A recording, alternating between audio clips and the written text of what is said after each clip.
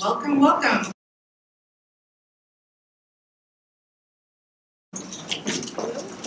So on behalf of the director of the John D. O'Brien African American Institute, Dr. Richard O'Brien and his staff, welcome to the Scholar in Residence Brown Bag Speaker Series. I am Yndia Lorick-Wilmot. The Scholar in Residence Brown Bag Speaker Series was developed by Dr. Richard O'Brien, Dr. Natasha Cody, and myself in an effort to increase the opportunity for students, faculty, and staff to network with one another and to engage in scholarly discourse and conversation. Today is the third of such events, and many more to come. Use this one. The Scholar in Residence and the series are supported by friend and colleague Dr. Nicole Aljo and the Africana Studies program, as well as the Department of Cultures, Societies, and Global Studies. For your support, we thank you. I'd also like to acknowledge the personal support of Drs. Gordon-Chipembere and Maureen Keller, who provided a lot to me while I was serving this role as Scholar Residence. I'd also like to thank the Institute's graduate students, Denzel Jones and Janell Angus, for their love and support. Yes, Beep. And also for my lovely husband who surprised me here on Valentine's Day.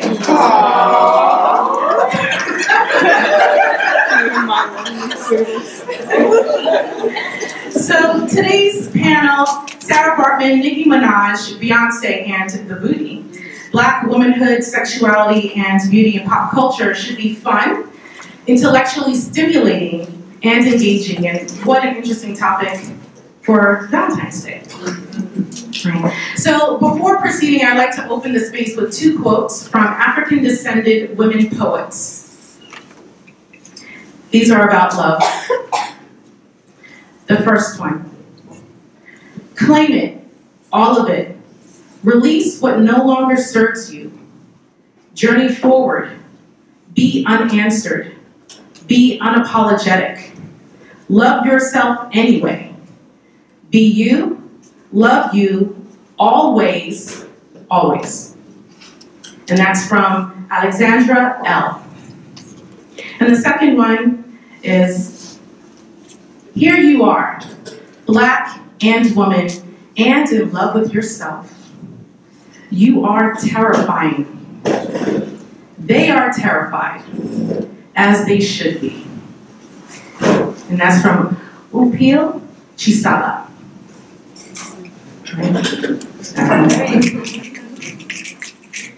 So without further delay, I'm honored to introduce my colleague and friend, Dr. Moya Bailey, who will facilitate our discussion.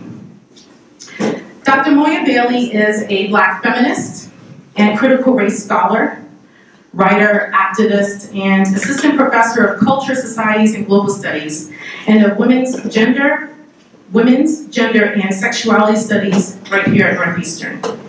Notably, she coined the term misogynoir in 2008 to describe a specific form of discrimination and anti-Black racist misogyny experienced by Black women, and then for popularizing the term in a 2010 critical essay entitled, "They Aren't Talking About Me," on the Crunk Feminist Collective blog. Moya's scholarship focuses on marginalized groups' use of digital media to promote social justice as acts of self-affirmation and health promotion, as well as the ways race, gender, and sexuality are represented in media and medicine. Currently, she curates the #TransformDH Tumblr initiative in digital humanities and is the digital alchemist for the Octavia E. Butler Legacy Network. Her first book, co-authored with Sarah Jackson, Brooke Foucault-Wells, titled #Activism, Networks of Racial and Gender Justice, is available March 3rd on MIT Press, so you need to run out and get your copy. Her second book, Transforming Misogynoir, Black Women's Digital Resistance in U.S. Culture, is forthcoming. So without further ado, Dr. Moya Bailey.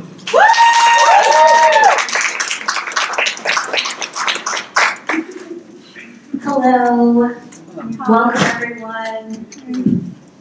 Thank you all for braving this weather, Friday, and also Valentine's Day, no less, to come out and hear our fabulous speakers and hear them in conversation on Sarah Baartman, Nicki Minaj, Beyonce, and the Booty, Black womanhood, sexuality, and beauty in pop culture. As my students know, Sarah Baartman was part of an indigenous South African community known as the Khoisan or Khoikhoi. After being stolen from her land and only finally laid to rest there in the early 2000s, I'm reminded of the indigenous people of this land on which we speak. We are on land traditionally stewarded by the Pawtucket, the Massachusetts, and the Wampanoag, indigenous communities that remain vibrant today. As we discuss the ways that stereotypes impact the lives of Black women, we should not forget how stereotypes also impact the first stewards of this land. I'm going to take a moment and introduce each of our esteemed panelists, and I will do so in alphabetical order. First, Dr. Kinitra Brooks. Kinitra is the Audrey and John Leslie Endowed Chair in Literary Studies in the Department of English at Michigan State University. She recently completed the Advancing Equity Through Research Fellowship at the Hutchins Center for African and African American Research at Harvard University. Kinitra specializes in the study of Black women, genre fiction, and popular culture. In particular, her monographs, Searching for Psychrax and Psychoric Daughters, examines the treatment of Black women in science fiction, fantasy, and horror. Also, Kinitra is known for teaching an upper-level college course on Beyonce's groundbreaking audiovisual project Lemonade, which explored the theoretical, historical, and literary frameworks of Black women, or of Black feminism that received local, national, and international press coverage. From that, Kinitra co-authored with Camila Martin an edited volume entitled The Lemonade Reader, Beyonce, Black Feminism, and Spirituality, which was published in 2019. Can you give a little wave?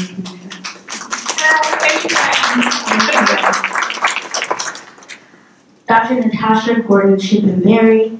Natasha is an independent scholar in Costa Rica whose work focuses on slavery.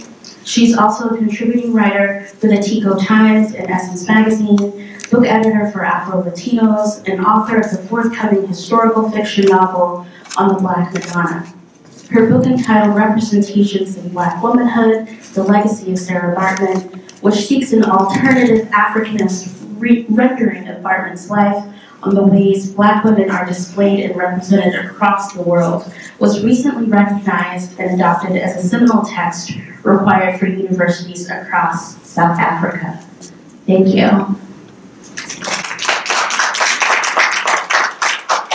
And my students actually read the introduction to that book, so thank you very much for that.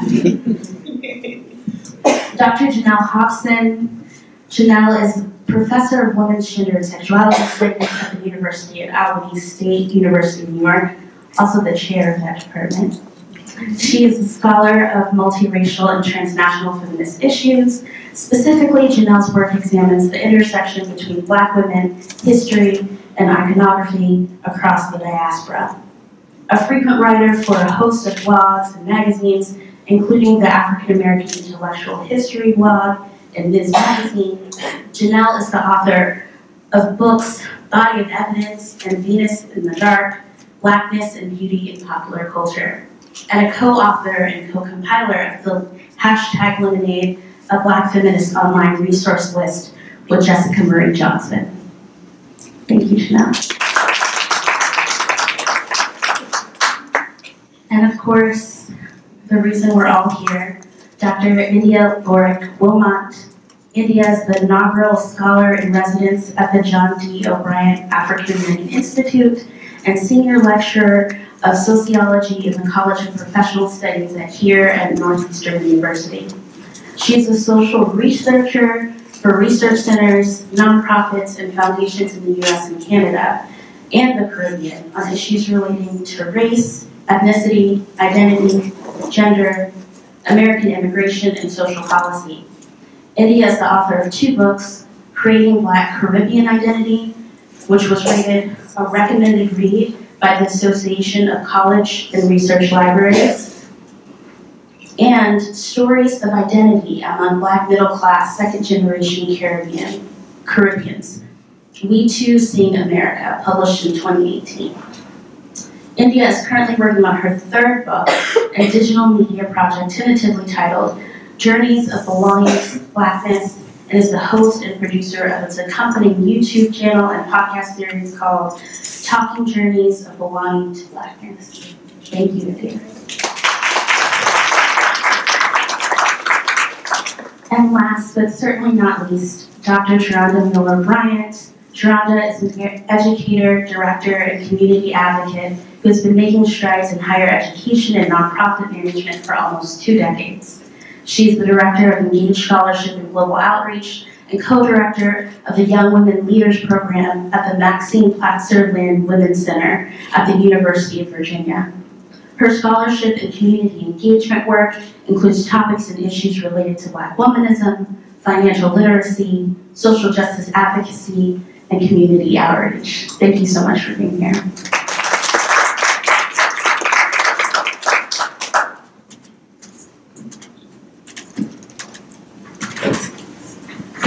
So I wanted to get this conversation started with what brought us all here today, and the fact that this is kind of an extension of a conversation that you had on your radio show, podcast, Tuesday's Tea, where you had a conversation around these topics, the history of Sarah Baartman, and how she connects to Nicki Minaj, Beyonce, and the movie. Boiled her skin, got her skeleton, chopped up her genitals, her brains, put them in formaldehyde jars, and she was on display at the Museum of Man in Paris until the 1970s, when she was then put into the basement until Mandela's government in the late 1990s began to negotiate with the French. I'm going to add to what Natasha talks about. I too have written on Sarah Baartman in my book, Venus in the Dark. I devote the first 3 chapters about that history. What I really appreciate about Natasha's book is the bringing her within, the context of South Africa, because that is such an important perspective, and it was lacking, because even in terms of my own work, I'm operating out of a Western, academic space. So I think that was really so important. But I also wanted to make some commentary as well about that historical context, because what Sarah Baartman and her history and the imagery that came out of that history, it's really important for us to keep in mind how I argue actually in my book that she serves as a kind of nexus between these 2 impulses that was happening at the time. So Natasha mentioned that in Britain, they abolished the international slave trade. And that's what, it was the trade, not slavery itself, because that was still happening in the Americas. That didn't get abolished until 1834. But it's interesting though, because you see this shift that's taking place, at least within Great Britain, from slavery and the slave trade to colonization, and therefore making these efforts to then colonize the African continent. And what that ban on the international slave trade does is, one, it then puts the impetus for those slave traders and slave owners in the Americas to then shift from trading to breeding, forced breeding. So then you need a narrative that makes it okay to perpetuate that. So you need this idea that something about these enslaved black women is not quite human, it's not quite, or that it's okay that we're breeding them because they're hypersexual anyway. And we needed that image of the Hottentot Venus to justify that. And then on the other end, with the colonizing of the continent, you need a justification for why Europeans can then go into, African countries and colonize these people because they're savage. And so it's okay. So Sarah Baartman's history is about justifying those two impulses that's happening at that time. And I also think it's important for us to keep in mind that this is also during, Natasha mentioned George Cuvier is the Surgeon General to Napoleon. So this is the Napoleonic era where he was defeated, when he tried to conquer Haiti, when Haiti, is able to seek independence for their island. He's trying to reinstitute slavery. Actually, he did reinstitute slavery once he came to power. So there are these ideologies that are in place where they need to kind of like re-justify, okay, Haiti, those savages, and which is what they were saying, we can't let this happen. We can't let more enslaved people actually gain independence and rise up and rebel. All of these impulses are really kind of coming together. I think it's interesting though, whereas with Britain, they focus on this whole moral debate about whether or not we should have someone like Sarah Baartman, be on display, because that whole courtroom drama was about whether she was held against her will as a slave or not. Meanwhile, France, when she gets to France, their focus is on the scientists wanting to determine if she's human or not. And I think, if you think of the cultural context, those particular conversations would come out of those very specific local concerns. So I just kind of wanted to add that because I think that history is worth keeping in mind. And also it goes back to what Natasha talks about with regards to why you would then have a post-apartheid South African government under Nelson Mandela's leadership saying, okay, we want Sarah Baartman back and we're going to push forward. And yes, there are now other countries that are trying to get their artifacts back, from the rarest museums. So we're starting to see that movement too. I think that's such a great point, and it takes us to this question of how American culture specifically draws on Sarah Baartman's history and other representations of Black women in terms of the stereotypes that get promoted.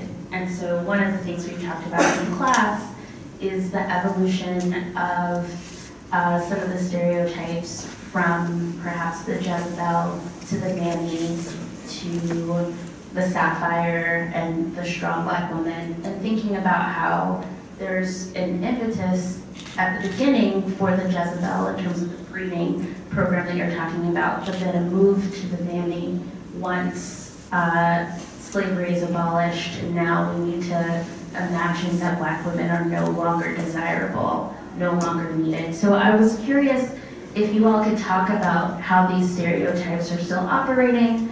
Do you see them in conversation with Sarah Baartman and also some of these other people you've named, Nicki Minaj and also Beyonce? So I think for me, when I reflected on your question,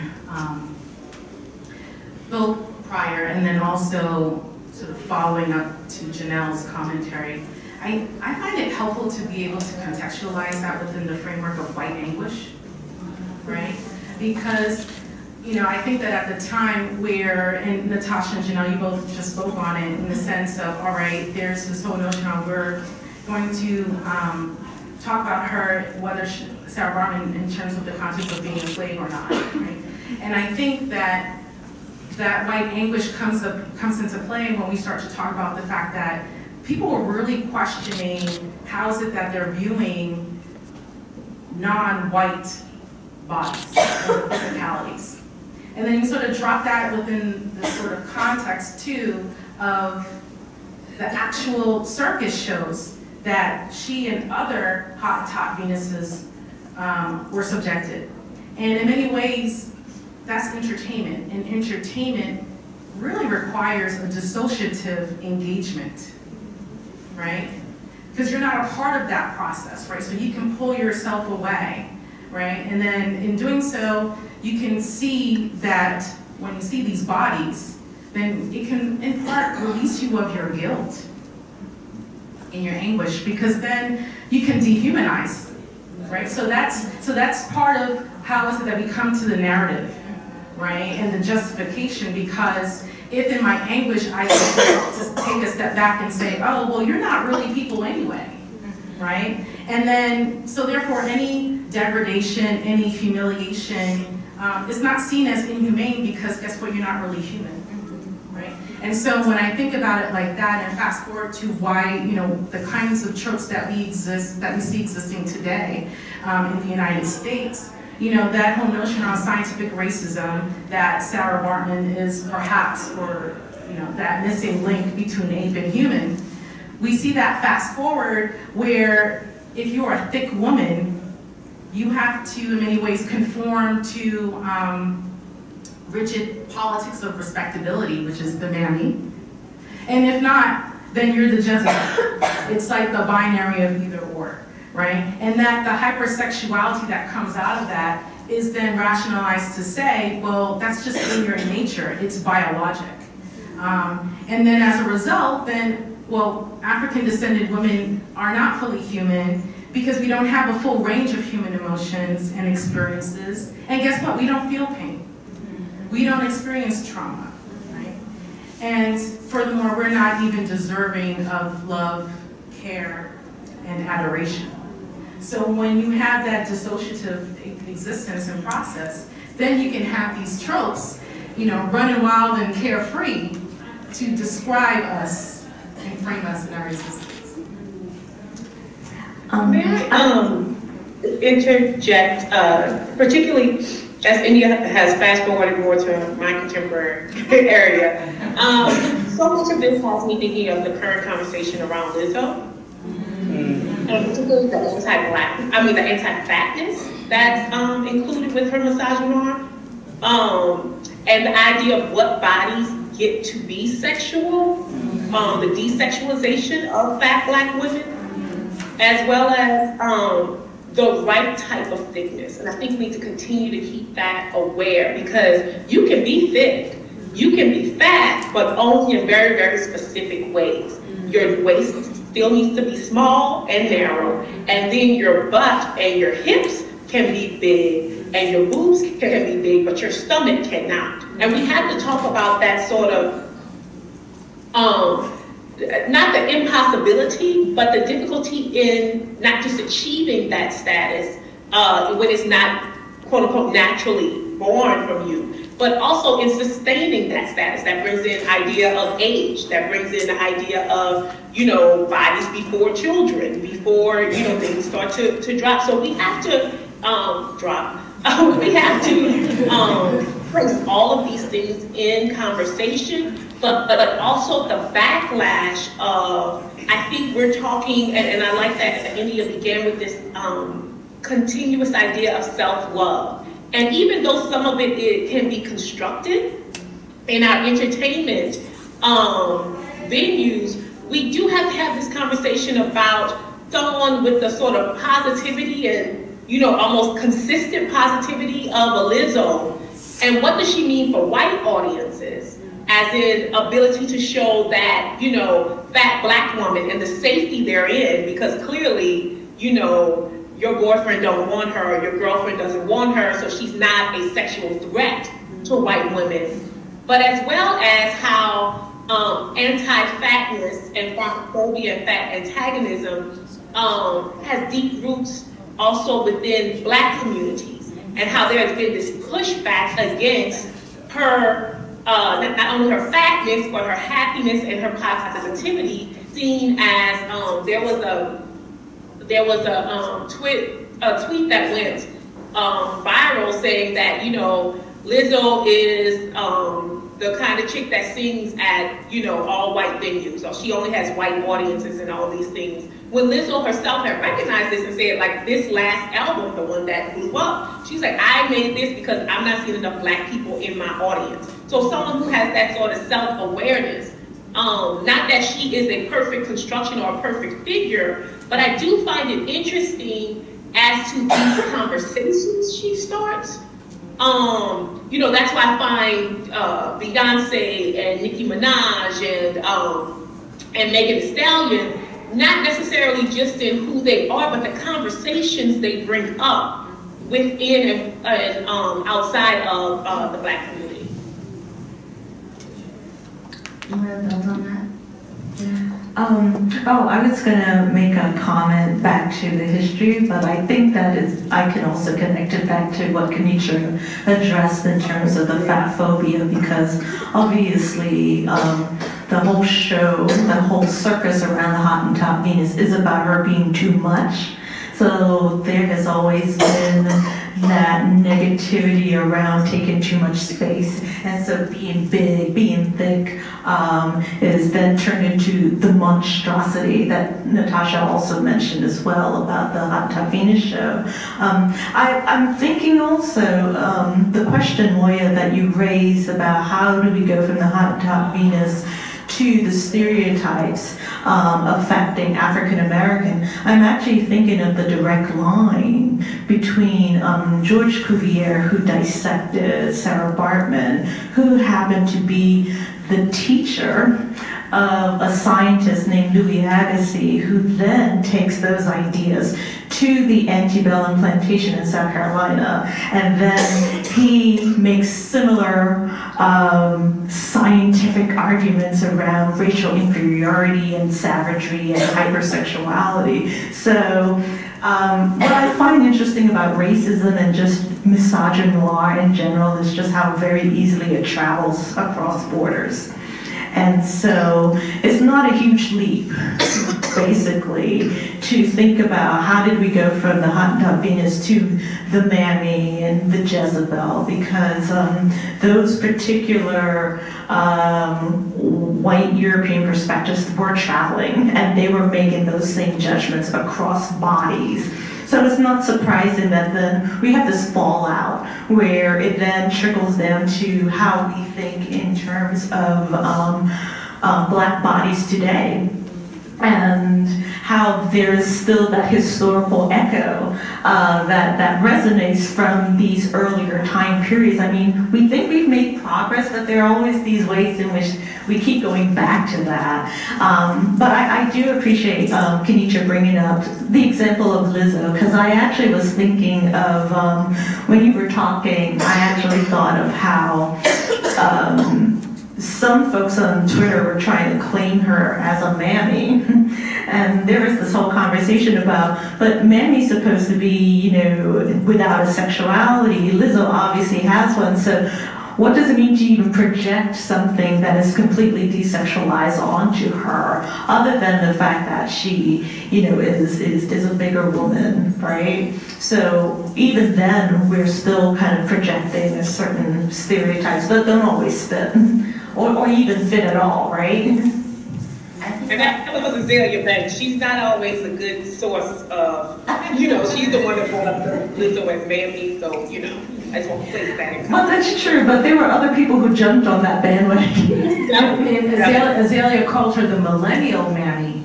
Oh yeah, she did make that, yeah. Mm-hmm. That's quite distinct. May I jump in? Yes. Oh, okay, I think there's a little bit of a delay, so if you can't hear me, let me know. I was thinking about what Janell just mentioned about how these particular stereotypes about Sarah Baartman sort of knows no geographical boundaries. I think one of the things that I always wonder in my lived experience now is how this 19th century woman sort of becomes this very much like catchphrase for Black womanhood and men across the board. And I always wonder about intentionality, right? That people co-opt her or understand her within a slavery context in the United States. They take her very much out of her South African context. And it's actually her South African context that created the situation for her, right? If she wasn't Khoisan, it probably would not have happened. Her story would not have been the same. But I think back to this experience, this episode in Sweden in 2012, where an Afro-Swede was invited to create a cake for this big exhibition in Sweden, and you had all these ministers there, but basically what he did was he created a cake that was supposed to problematize the issues around female genital cutting. And he creates this black cake with a red body, but he positions himself as the head of the cake in blackface, even though he's an Afro-Swede, and they called it the Hottentot Venus cake, right? And so there's this whole performance when the minister comes in and slices the genital areas of this red and black cake and feeds the cake into his head as he's sort of moaning in performance. And, you know, I mean, there was this huge uproar about female genital cutting, his insensitivity, but for me, no one questioned the fact that the cake was called the Hottentot Venus cake. Sarah Baartman was not a circumcised woman. She was not someone from a community that practiced circumcision. It was completely out of her cultural context, but she's sort of the stamp. It's like Hottentot Venus. We're gonna just throw this, and there's an association with permissiveness, over-representing or misrepresenting Black womanhood, silencing, violence, all these things get thrown on with this label, and I think it's incredibly dangerous. And one of the things that's really important here is that what I've noticed is that when people are trying to have different kinds of conversations, they're moving away from the use of the Hottentot Venus into the name Sarah Baartman, which is the anglicized name of Sackey Baartman, the woman that we've been speaking about, right? And which is what her community in South Africa recognized her. They use the word Sarah Baartman. That's what they called her because they do not know her Quenya name. But I think it's really interesting that people are trying to separate the performance of the Hottentot with Sarah Baartman, the woman. And I think that we need to be much more intentional and about how we apply our understandings about Sarah Baartman, the woman. That's a great point, and it kind of takes me back to this question about Beyonce as somebody who is both a person and an entertainer, performer, who has been taken up in a lot of different ways. And I think one of the things that we're wrestling with in the class is how do we think about Beyonce? Is she very much subject to or playing into some of these stereotypes, or is she in a position of challenging them? And I imagine it's not a zero-sum game, that we can see instances of that happening in multiple ways, but I'm curious about how Kinitra, Janell, Jaronda, all of you are thinking about Lemonade as a place where some of these questions about the representations about Black women are being explored, whether successfully or not. I'm actually thinking your question reminded me of back in 2016, before she released Lemonade, or even before she released Formation.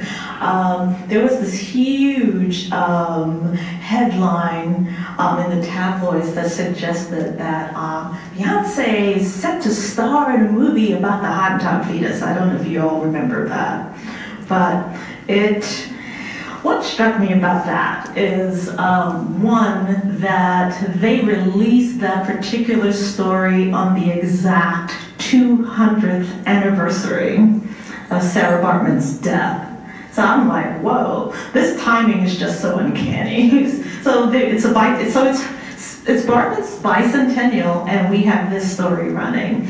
And it was so viral that so many people had opinions about it, both in South Africa and in the US. And Beyonce's PR team, they got on the story, and rather than condemn the idea that, no, this is not happening, they basically issued a statement saying, no, Beyonce is not doing a movie about the hot top Venus, but we do believe that story needs to be told. So I thought that was an astute response, coming from her team. And it also, I thought, prepared us for the more politicized work that she was about to unleash later that year. Because that happened a whole month before we got formation. And then we also have Lemonade, obviously. So I'm sure we had different ideas about Beyonce and how she performs, because she's very much about a kind of she does these self-portraits around her booty. She's very proud of her booty. She works very hard to get that booty. And we've seen how she's presented in some very interesting ways. I think if you look at her career, there has been an evolution in the way she thinks about these issues. I think that she has become a lot more thoughtful about how her body's on display, which I think is, I think there's a world of difference from Beyonce when she was doing Bootylicious to Beyonce doing Lemonade. and so much of that we see in the way that she's self-consciously presenting her body. We can argue about whether or not we always find it empowering or not, because then everyone is like, okay, my booty doesn't look like Beyonce, this is a problem. Which is interesting, because even Beyonce's booty doesn't look like Beyonce when you realize what she's doing in terms of getting it in shape. And you just need to read, her various perspectives to realize that she has to work at getting that particular look. So I think we can go back and forth in terms of, is this empowering, is this not? Is she reinforcing certain beauty ideals? Is her booty okay because she attached to that is someone who's also light-skinned, that there's a whole racial hierarchy that's set up where she can benefit. I actually see her image as conflating, especially when she does the blonde hair, I see her conflating both a kind of all-American white blonde ideal married to the black bootylicious ideal. So she can bring those two racial aesthetics together in a way that doesn't look incongruous. And not everyone is in that space and in that position to do that. To put things in conversation and build upon what Janell's been speaking about, I think it's necessary, and thank you for bringing that up about the different Beyoncés. We have to remember we met her when she was 15, and that now she's almost 40-year-old woman. And I do think we have to continue to have conversations about who we allow to grow and who we allow to mature and who we allow to expand. And I do think we can hold all of those things in tension, Moya, because Tanisha Ford talks about we need a different type of way to talk about Beyonce. She talks about it in The Reader, but she also begins to expound on there's Beyonce, the individual performer. And if anyone went to the Formation tour, do you guys remember that it was her, and then she had those big old cubes behind her. And even in some previous performances, she began replicating herself, right? And we saw many different versions of Beyonce's moving and behind the actual Beyonce. And Ford talks about how there's the individual Beyonce, and then there's the Beyonce machine and construct. And we have to be able to sort of unbraid those together so we can have more nuanced conversations about the different Beyoncés, and as well as building upon what Janell said about the blonde hair. And Ford talks about her specifically playing with this construct of white female beauty in very, very intentional ways. And looking at women in the fine arts, we saw that in the Ape Shit video, right? Where you see the Mona Lisa, you see all these beautiful ideas of what European art is supposed to be, what it looks like, and how it has gone through time. And of her, problematically or not, bringing in and making it more Black woman specific, of having that conversation and of pushing the boundaries there. I think that it changes with how successful she is, but I do think in having that conversation, that and particularly within the communities beforehand, not in academic communities, I love seeing y'all, but also in communities outside of academia and in the larger Black community and beyond, that we have to then give her the credit that's due with expanding those conversations. And I'm glad Kinitra had made that point, and I also wanted to talk a little bit about what she said about thoughtfulness. I'll just say this, by having had this conversation with Yndia and then in the show, there was so much that I had to think about and had learned about how these things are connected and how we have to be really thoughtful and conscious about the images that we see and the images that we perpetuate. But then it also made me question, when we talk about thoughtfulness, how people in these positions, and I know it's one of those things where I do want to put this much pressure or this much responsibility on these icons and these people who represent our entertainment, but the consciousness that they have and how they might be perpetuating these images and how we see ourselves.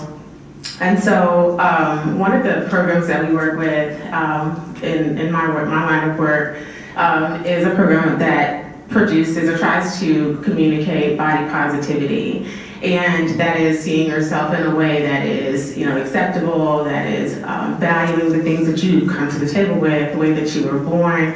And I always struggle with that because, like Kinitra was saying, there's this idea of like this white woman's beauty and how we compare ourselves to that, but yet there's also this line of you see women who are white, who are icons that are also trying to get the bodies that Black women generally have.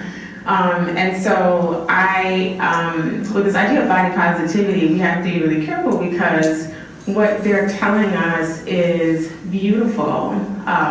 Or they'll say, well, you know what, don't comment on a person's beauty. Don't comment on how she looks. Talk about, her acts and her deeds. But Black women generally have an issue with not hearing that enough, right? So it's not affirming for us to say, hey, yes, it's great that we're smart and that we, can contribute to our communities, but I also believe, having had a little small Black girl, that you also have to tell her that, yes, you are beautiful just as you are, not just with you have the proportions of, big breasts, small waist, big butt, but that however you show up is how you show up, and that's valuable. So these are things that I've been thinking about because this isn't my scholarly work, but I've continued to learn and just kind of turn these things over. And for me, it just raises more questions. Yeah. Can I also bring up an important interlocutor that we're missing is Josephine Baker, and how she and Beyonce specifically and repeatedly gives homage, copies, etc. Her and her own feelings about her, her asking her ticket, which she said, and the capitalization of Black women's bodies, and also with the Nicki Minaj and Stallion, also these conversations about what happens when Black women themselves capitalize off of their own bodies. And I think that's a different conversation and the nuance we need to bring, because a lot of folks have made money off of Black women's bodies. So how then do we have a complicated conversation about the politics of Black women capitalizing off of their own bodies? Well, I'm glad that you raised that, Kinitra, because that's what I was sort of thinking about, the fact that in many ways, and this is my viewpoint, but that, take Nicki Minaj, Megan Thee Stallion. In many ways, they are co-conspirators to the same oppressive systems that we're all fighting against, right? And I think in many ways, capitalism does help to aid in that co-conspiracy, right? And then at the same time, we can then turn to say, well, you know, when we look at their music videos and we listen to their music, you know, yes, in part there's a reclamation, and then also the images are subversive to the narrative. But it's interesting because it's also reifying the same patriarchy. And so when I think about, you know, more recently, the hybrid, the Jezebel Sapphire, right? So not only do these tropes oftentimes are presented as, you know, oh, you're either Mammy or Jezebel. I'm even thinking that we have hybrids of Jezebel Sapphire. So take Megan Thee Stallion. She just dropped a single called B-I-T-C-H, right? That's right, nod your heads, because I know some of y'all already listen to that, right? And in many ways, like the sapphire and the trope is, okay, that's the angry black woman, the strong woman, right? And the sapphires, the Jezebel is the hypersexual. But here she is in this new song that just dropped, and you would think by her image where she's embracing all her bootyliciousness, she's embracing her sexuality, she's promoting it. And then what does she say as part of her reclamation and subversion? She says, quote, I'd rather be your B-I-T-C-H because that's what you're gonna call me when I'm tripping anyway, right?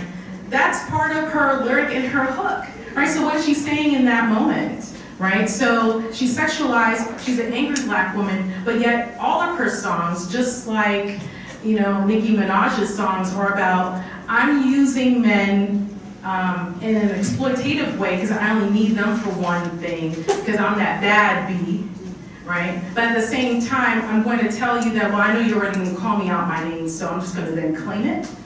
Like that's not us as in us, but like, that is the whole... Sorry. As a person of loving ratchet and etc.,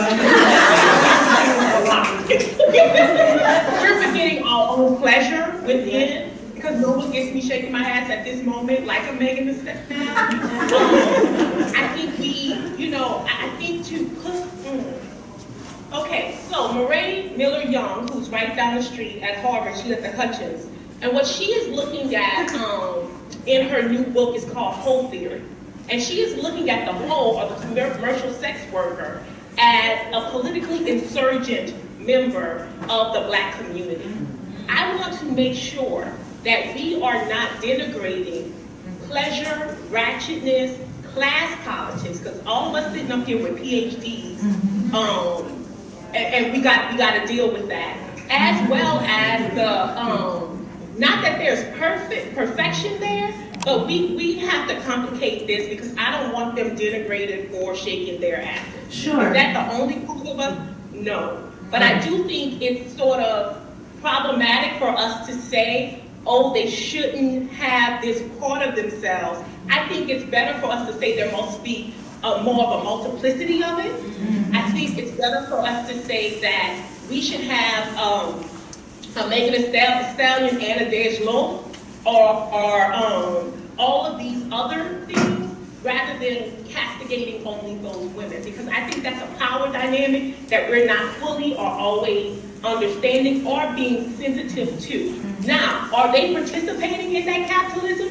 Sure, definitely. But I also think, a lot of us are co-conspirators here. We sitting at Northeastern University and using their money.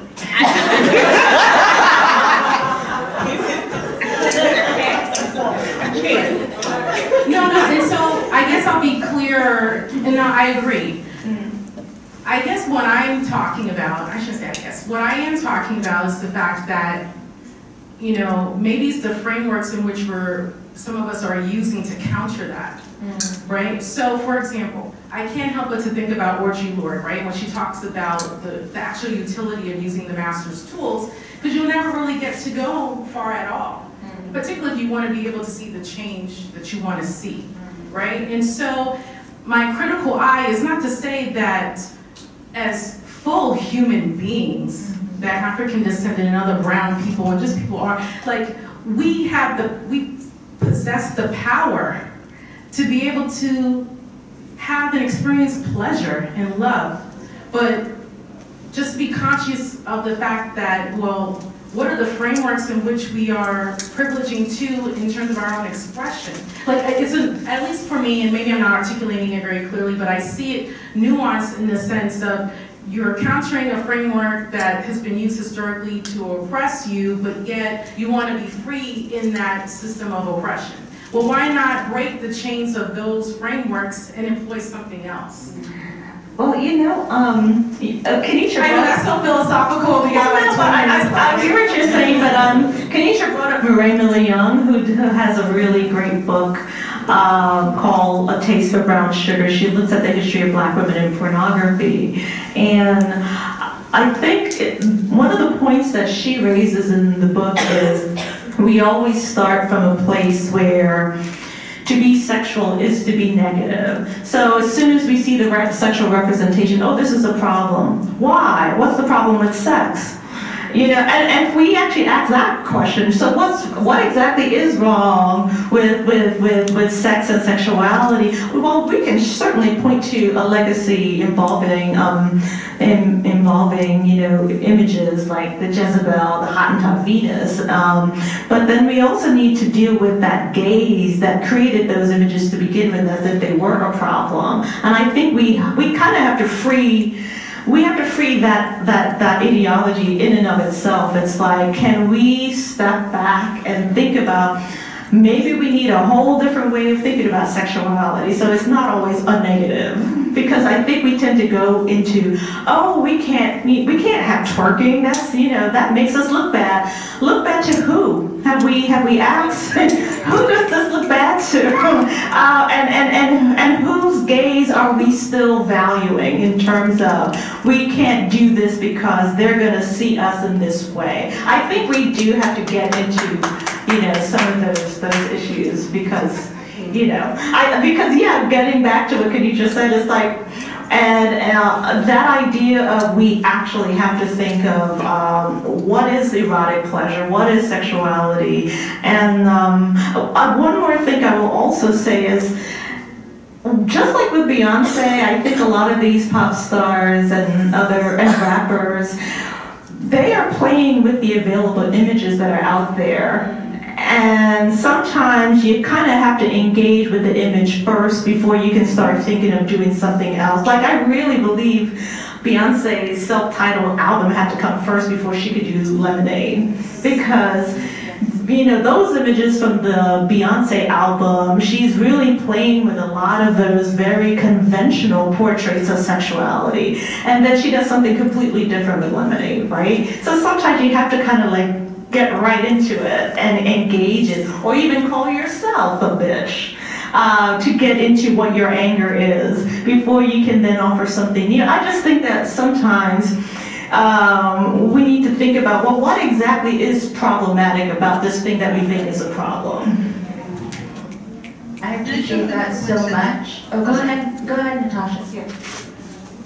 I'm sorry. I think one of the things that Kinitra mentioned, which is really important, is this idea of capitalism, right? So I think, and what Yndia is talking about in regards to sexuality and sort of what's problematic, I think particularly if we're looking at the experience of Afro-descendant women in the United States, we used to be the currency. You know what I'm saying? I mean, the entire society was built on our bodies in terms of breeding and sexuality. So if you begin to monetize sexuality, then it really sort of limits it within a sort of very patriarchal, capitalistic way of how one sexuality can be articulated. And so I think that maybe we need to rethink our own sort of spiritual and almost genetic relationship with currency and capital, because we used to be that, and then we used to produce that for other people in terms of their wealth.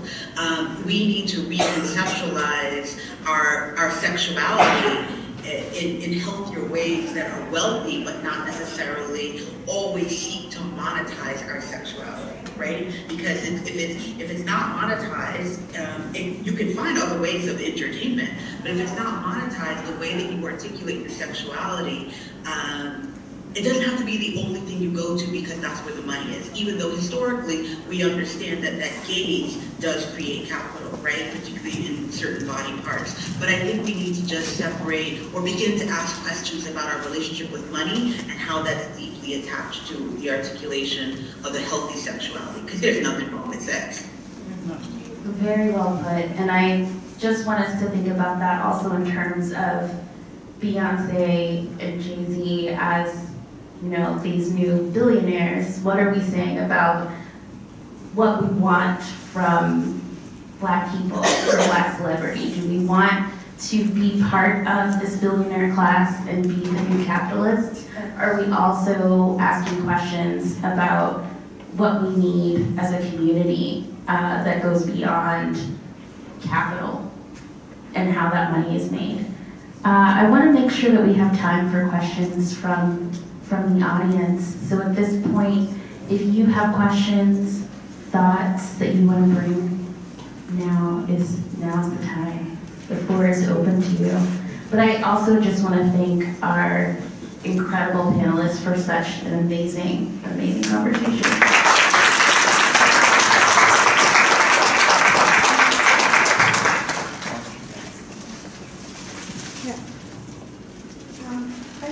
Say that everything is subject to interpretation, and when you think of people like Beyonce, and I think she's being very being bold, or she's using her talent in a particular way, and it's up to people to sort of interpret what you can't. You can't tell someone how to think about something. It's based on their knowledge and their upbringing, that they're going to interpret it in a particular way. And in terms of whether they're using their bodies to make money, I think that this is the talent that they have, and they're using it in a particular way. There's certain things that they may do that people may look at not being right, or the way they're doing it is not being right. But it's up to us as individuals to have our own moral compass and to determine, you know, what is right or wrong.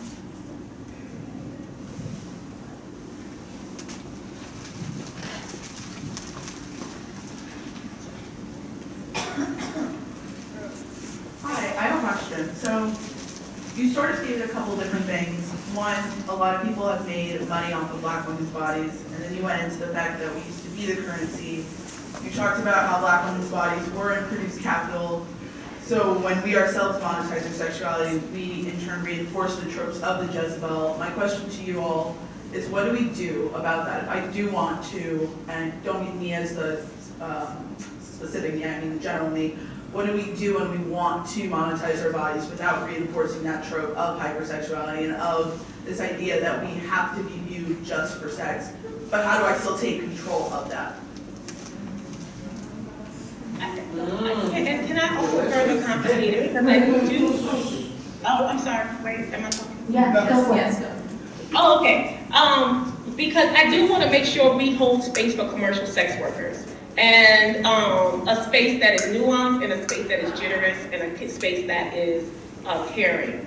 And I think it's about having the conversations that Janell put forth about removing that gaze. How are you working with your own sense of pleasure and what brings you pleasure, and the work, the internal work it takes to do that. And to take those gazes and other folks' gazes off of what brings you to orgasm. And I think that's just hard internal work that a lot of folks don't want to have the conversations about, but there is work being done with that. Joan Morgan's doing work with that. There's pleasure politics. There's all sorts of things that are going on and having these conversations of how do Black women find pleasure, have multiple orgasms, but also removing this idea and the shame around it. I want to also follow up with what Kinitra said about holding space for commercial sex workers. I think in general, we need to kind of reevaluate not just pleasure but work, because Natasha reminded us that yes, our bodies was the currency, that was the capital that built the wealth of this nation. And there is something very subversive when you do see popular Black figures becoming billionaires because they weren't supposed to. That there is this, and they're becoming billionaires off of their own talent. This is not hereditary wealth, that other people are able to basically acquire and then build their capital from that. But if we think about our bodies, especially if we're going to look at the legacy of slavery, if we think we have a right to our own bodies, we have a right to the autonomy of our bodies, and yeah, we have a right to actually earn whatever economic potential there is to that body, then we can actually make demands where we might be able to shift from capitalism to something else, where then it is about, yes, all women need to get paid for their wage, for their housework, for their child care, not just sex work. We have been so conditioned in terms of the gender divide to totally not see anything that women do as being worth being paid. To be paid, let alone to be paid well. and we may need to make some real hard choices about how do we shift the idea, because I'm not completely, on the bandwagon that all capitalism is negative for the community.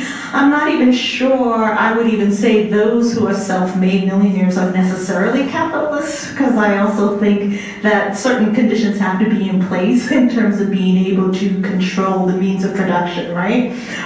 So we can think about, what does wealth mean?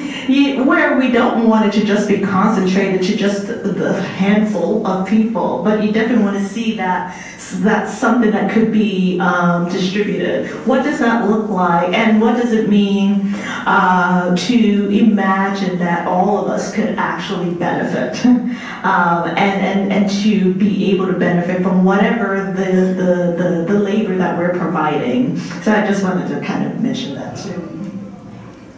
My question kind of goes back to what you were saying about this, and I always like to think about it on an asset-based lens, and I do think capitalism affects and maybe makes it a little harder for people, but what Beyonce is doing, what Nicki Minaj is doing, are using the tropes against them, and like you were saying from the quote from Megan Thee Stallion, to almost code switch physically. So if Beyonce wants to enter a space where she chooses to be overly sexualized, she can do that.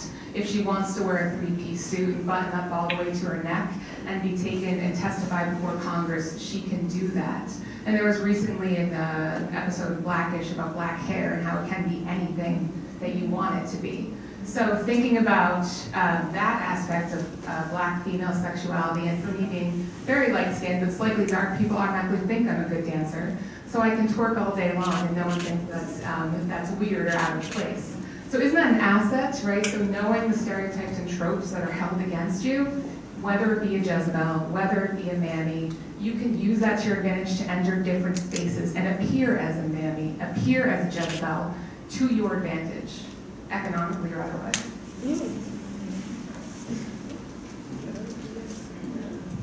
Well, then that speaks, at least for me, that speaks directly to what Audre Lorde was saying, right? So, in terms of if the master's tools are those tropes and stereotypes, yeah, she's not saying that people don't use them, right? And that's sort of the ways in which, whether we code switch or just how we engage in identity performances daily, whether it's by gender, whether it's by race, and, not to pick on you, but like you are lighter, but and maybe in certain communities you could be white passing, right? But then what does that mean in terms of your relationship in that space and how you negotiate? The only critical part about Audre Lorde's critique is that can only take you so far, right? In terms of if the end goal, and it may not be the end goal for everyone, but if the end goal is to bring about social change, then that's not going to push that along the ways. But that's not to say that people don't do it. And you have the flexibility of these kinds of fluidities in performances. It might be a digression, but this woman's question, for some reason, I could not help but think about the movie Monsters Ball.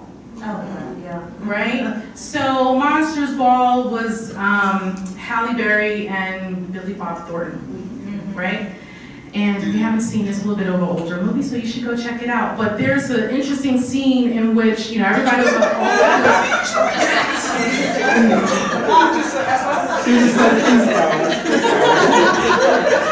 you don't want me to go there? Read it on Movie Pooper. Don't go actually give him more money. No. But, that gaze that we're all talking about, right? And how the imposition of that gaze, I think, is what limits the flexibility in how people use these tropes to subvert and to even still feel empowered, right? Because Halle Berry, she won the Oscar for that scene, and one discourse around that was that it was something that she needed to express physically, right? And for some, that was a space for her to have, to go through whatever range of emotions that her character Letitia experienced.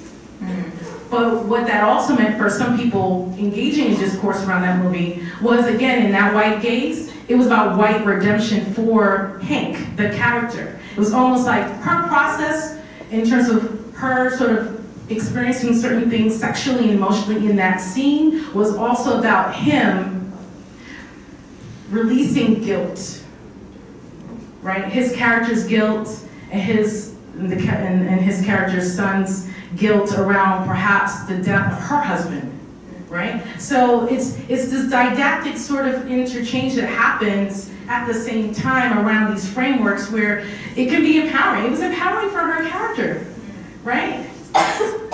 And depending on who's gazing, it redeemed him, But again, it's these tropes that we're using, and that it's like my sort of criticism is just, I would want there to be a space where, and to your point, you're like, sometimes you have to kind of be in it before we can transcend it. I'm like, can we transcend already? Can we be in that space?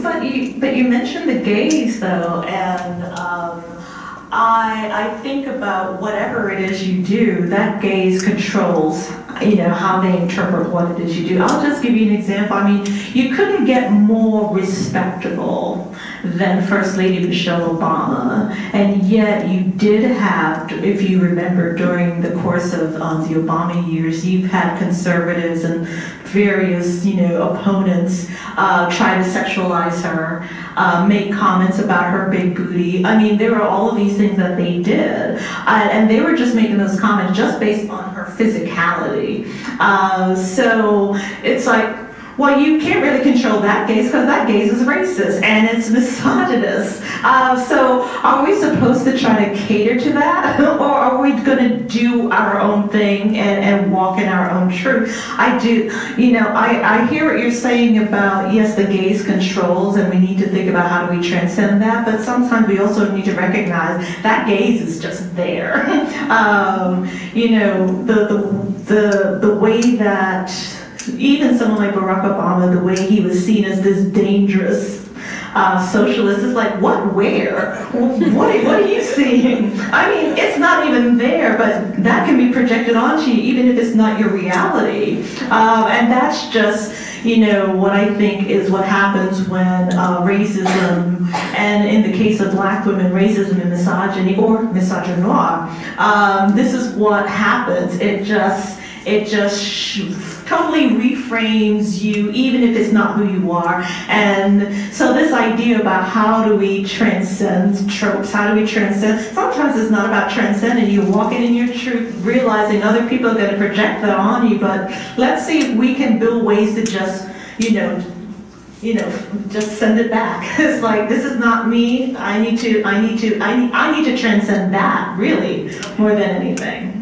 And can I say, and it's I just really quickly, I know you are waiting, but I think that's one of the things I find the most interesting about the question, like, how do we get past this, how do we transcend, is honestly conversations, and I know it sounds a little cliche, but like, one of the most beautiful things I think about like hearing our show and having people feel like they're sitting in the living room listening to us talk about these things and dissecting them and deconstructing them is that I think slowly but surely people can see that we are more than like, you know, feeding into capitalism, which I know it's there, but we are humans who have a way of thinking about this, who have rationale. I personally would love to see how Nicki Minaj rationalizes the way in which she performs and why she's done all this with her body, as opposed to let's just say, well, you know, it's gonna make her money. And I think having these conversations and really just kind of listening to the rationale that we have amongst ourselves as Black women, as people who are, you know, are receiving the gaze, like having people who see us understand, like we think about these things and we're not just, you know, victims to it. We think about it and we have a way of like combating it. I think having that be a bigger conversation eventually will, I think, change the narrative at some point. I'm sorry, go ahead. I think there are ways perhaps to transcend the gaze, particularly because I think that you may be able to find some room to navigate and then turn it on its head. So for instance, when the previous question, she was talking about her skin color, so she brought colorism into it. While I'm certain that many Black women navigate the angry Black woman trope, I think it lands heavier on darker Black women. And given that, I wonder if there is more room and ability for darker skinned women to be more aggressive in the workplace without the same kind of retribution, because they don't have to navigate the same beauty politics that white women do or lighter women do. And that gives, so I think about myself, I have had a major ascension in my career, and I've also pushed a lot, but I recognize that when I push, most people have the expectation that I will push because of the way that I look. So I don't necessarily get a lot of, I get negative feedback for pushing, but I also I have this space to advance in a way that I've seen some of my counterparts, either they're not doing it as intentionally and they're not thinking enough about it, or they just have to navigate a beauty politic that I clearly can't navigate. So I don't try to do that. So I think I share that because I think there is some space within these tropes that we can actually, that can be like breathing room for us to advance if we look at them beyond them being something that's oppressive.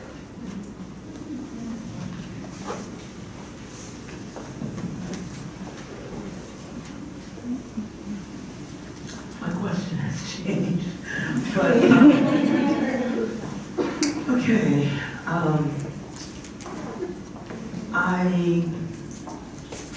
I really don't understand Beyonce.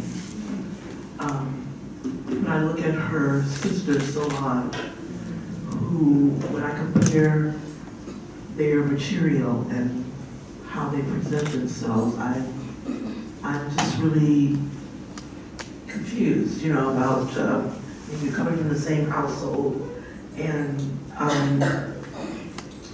it just, for me, everything that Beyonce does is more like a publicity thing, and you know, there's no way that I would really intellectualize, you know, her behavior. But I think I do remember my question. It was to Natasha. Having lived in South Africa, which is known as a place where men are very, shall we say, direct in their relations with women, and you know there have been so many sexual assaults and rapes and things like this. How is Beyonce viewed there, and how, you know, what are the conversations that you're hearing out of South Africa about her and Jay-Z?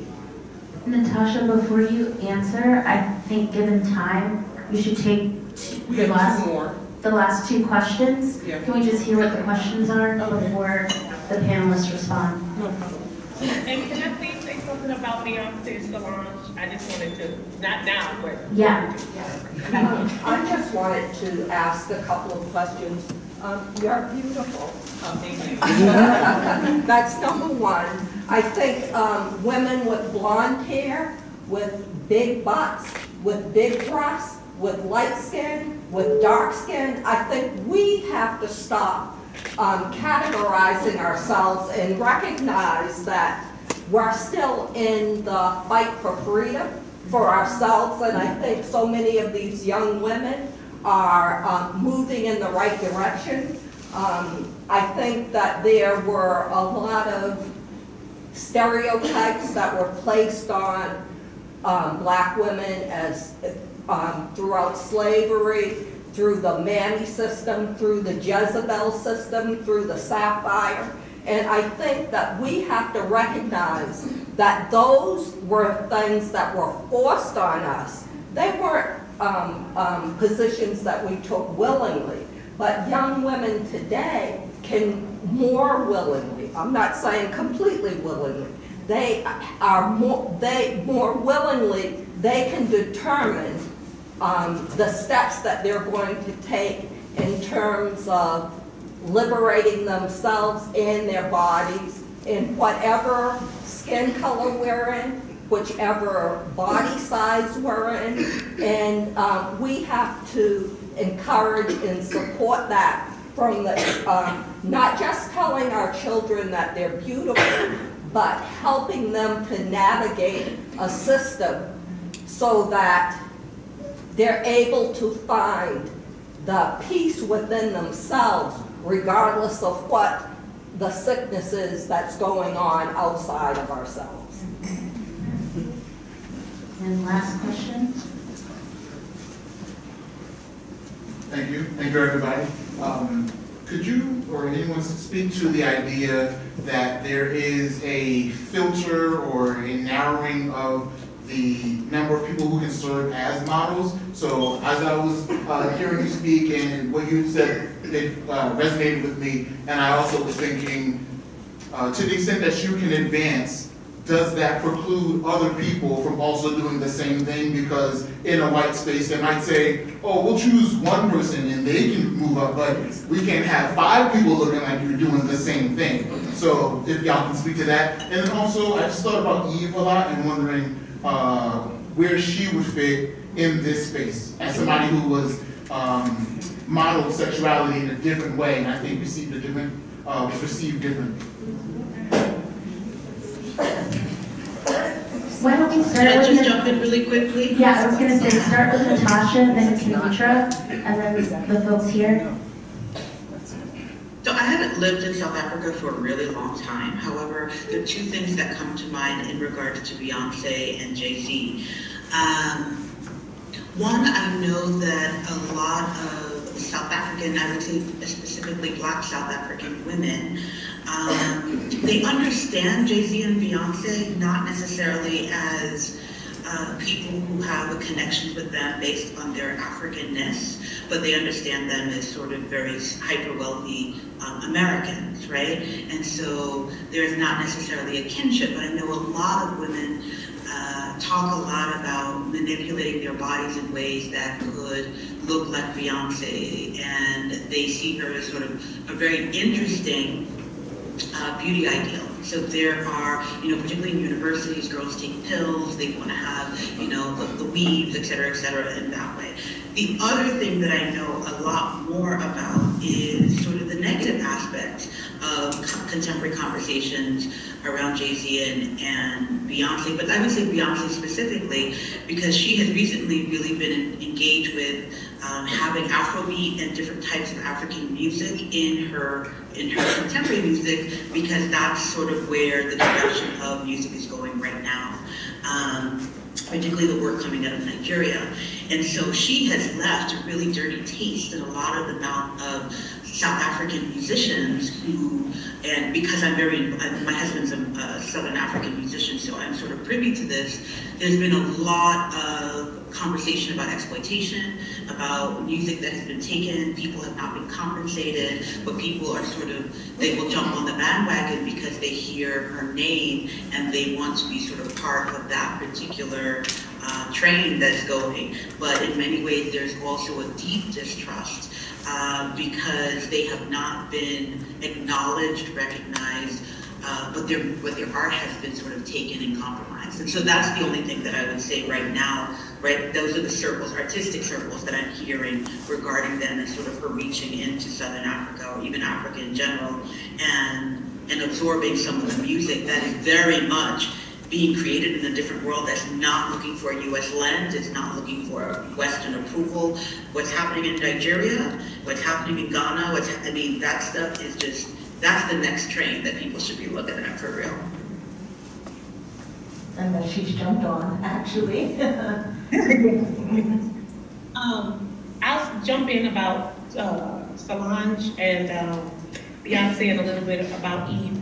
So I think we have to look at the very compromised view of Beyonce that we're allowed to see so that other people can have certain freedoms that she finances. Solange's music, Solange's artistry, even though they are sisters and share a lot of the same ideas, Solange is able to be Solange because Beyonce pays her bills and pays for her artistry.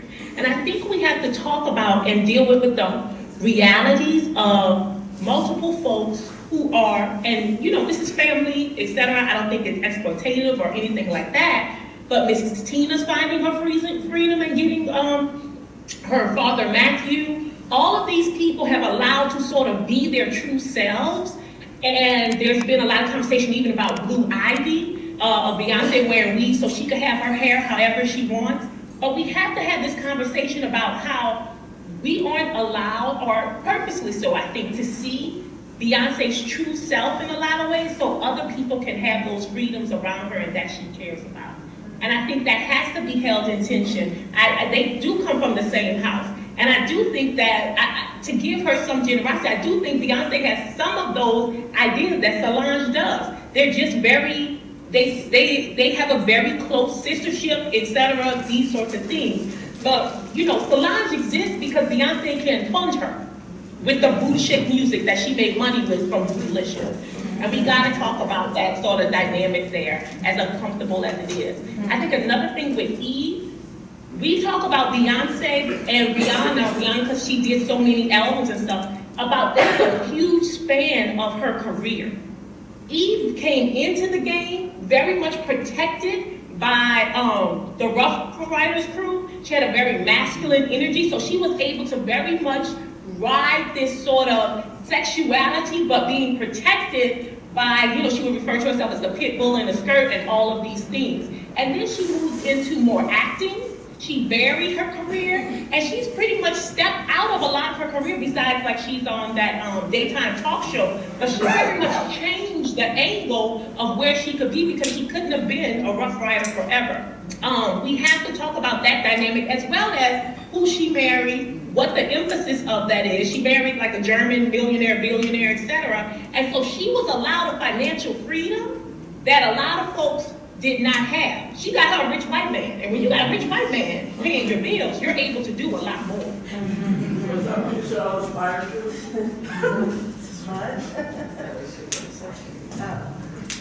Last comment? No, I don't think that's necessarily who we should inspire to.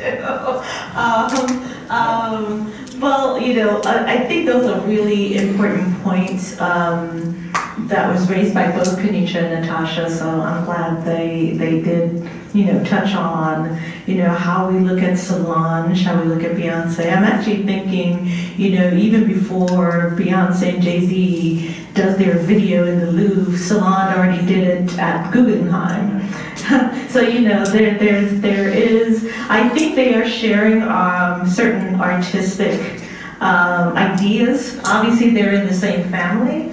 I also have heard of the conflict with someone like Beyonce appropriating, African culture as it were, but I do agree that Afrobeats is where it's at, and why she has actually, I think, jumped on that particular train, because I think she's projected. And one thing I will say about Beyonce is she's always forward-looking, and she's really got this keen insight into the next big thing, which is I think this is how she stays ahead.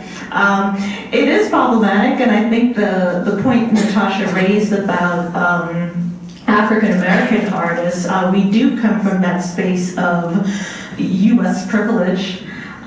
We don't always talk about it because we tend to think of our experience in America as one of oppression, but when we travel outside these borders, we do contain that kind of privilege. And at the same time, I know one of the artists that she was accused of plagiarizing, even with the Spirit video, right? I think that artist was also someone who had collaborated on a music project with Solange. So they're all in the same sphere.